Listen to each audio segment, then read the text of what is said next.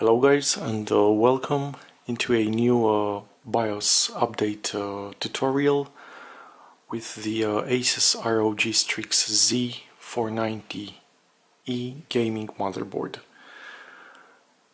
Thanks to one of my viewers, I was announced that there is a new BIOS version, the 0901, and it was released 4 days ago on the 18th of November 2020. So in order to update to this version, type in Google ASUS ROG Strix Z490-E gaming BIOS, and it will take you to this page. It's very important we see this info before running the USB BIOS flashback tool. Please rename the BIOS file that will be downloaded like this: Z490E-cap using the BIOS renamer. Here we are inside the USB flash drive, and you can see this will be the two files that you'll have. And now let's use the BIOS renamer to shorten this long BIOS file. So here it is. The BIOS file has been renamed, and it was really easy to do with a simple double click on the BIOS renamer exe file. That's all you need to do.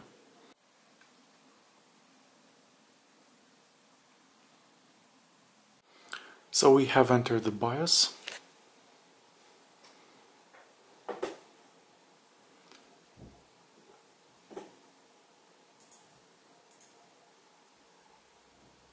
And now in the tool section, up, right here, we have ASUS Easy Flash 3 utility. So tool, it's the first one. Let's click on that.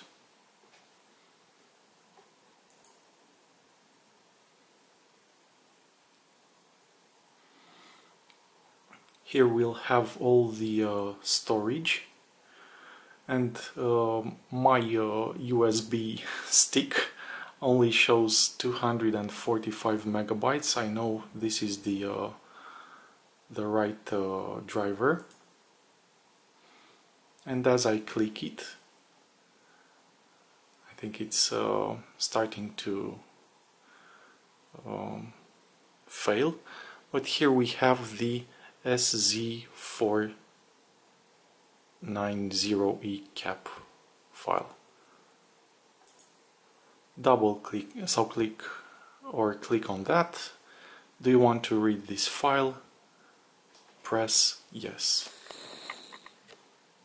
Hopefully everything will work.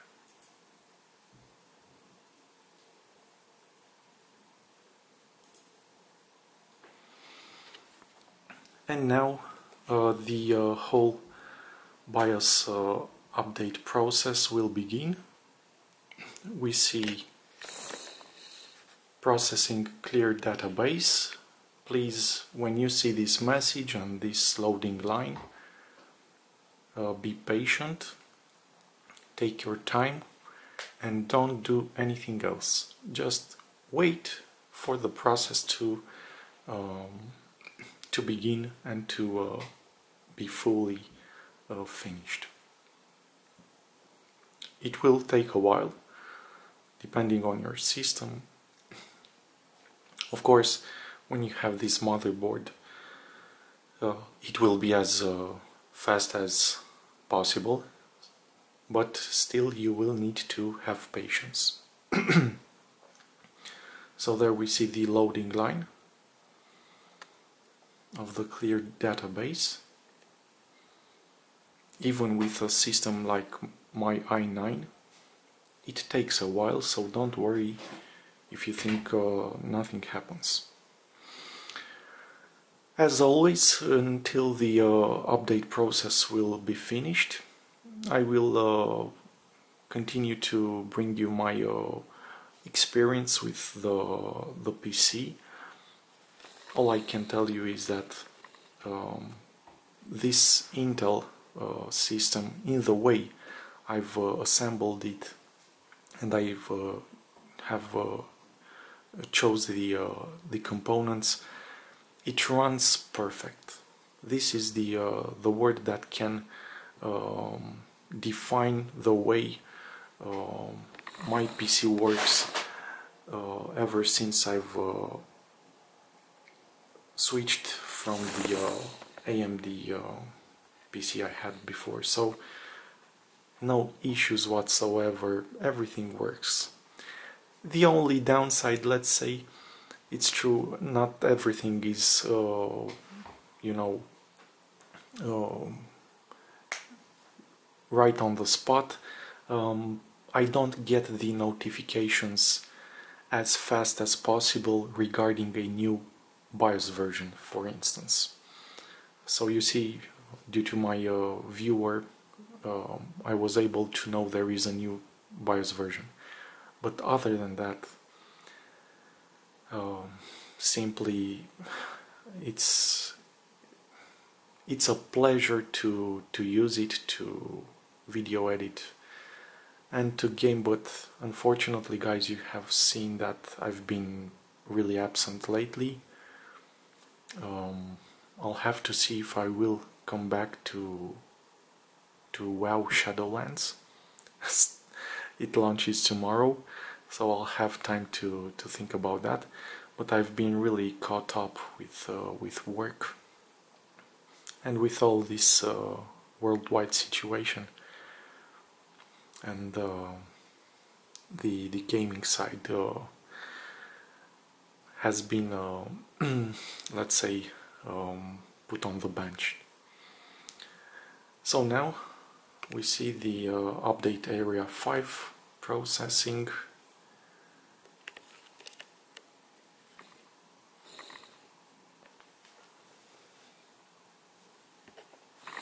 We are almost there, and we get the message update successfully. Now the system will restart.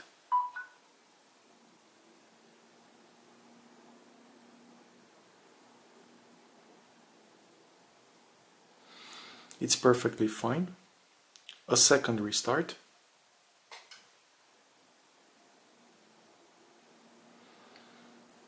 And now it will take the signal to the monitor, and this is basically it. We will log into Windows.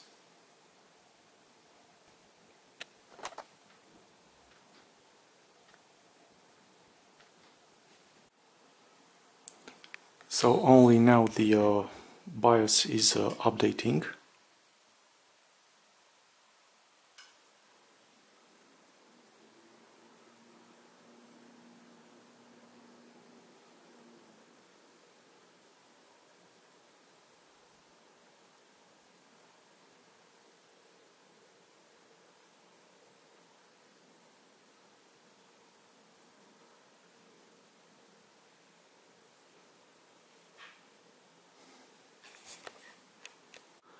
So now let's press F1.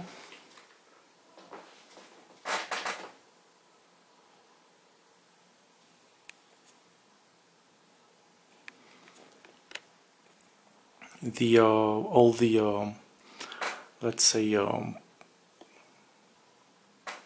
parameters are back to default.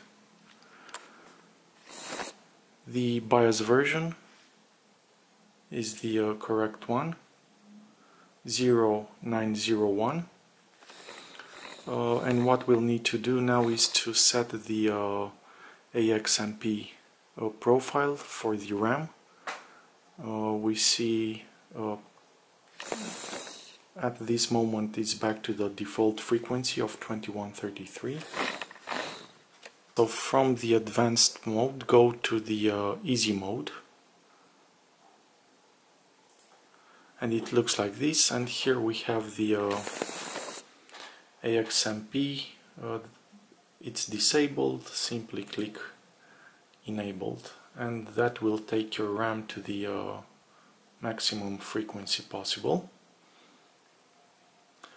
Okay, and F10 to save and exit.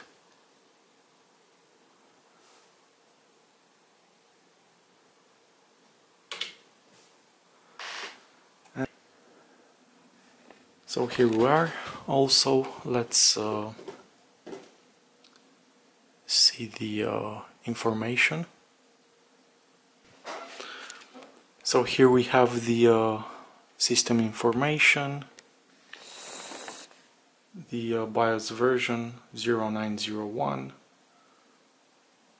the CPU frequency, and the RAM at 3200 MHz.